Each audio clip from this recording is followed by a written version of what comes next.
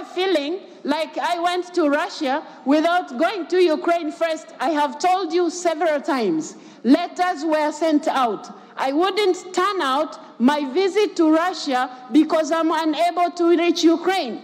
Thank you so much, Your Excellency, for creating time to also come address us in this very important conference, but also creating time for the two of us to meet today. And I'm grateful for the invitation that I received from Right Honorable Speaker. So I am happy to be here. We have been very well received, so we appreciate that.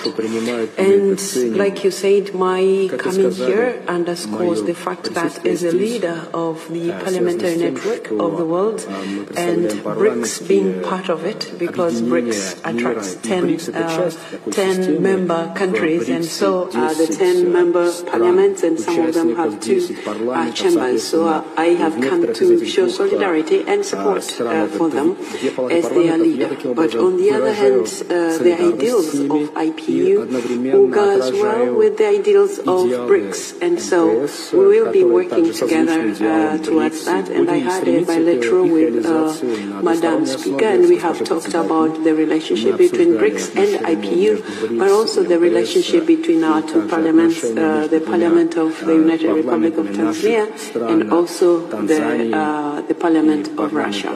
So that said, IPU as a multilateral organization, we pride ourselves into having been there for 135 years, and out of those, Russia has been part of it for 118 years, which is not a small number of years. It's a long time. And also, I would like to extend the appreciation of the IPU generally, because Russia has been a very active member since its joining of the IPU, and so we have been working together in all the areas that IPU works on.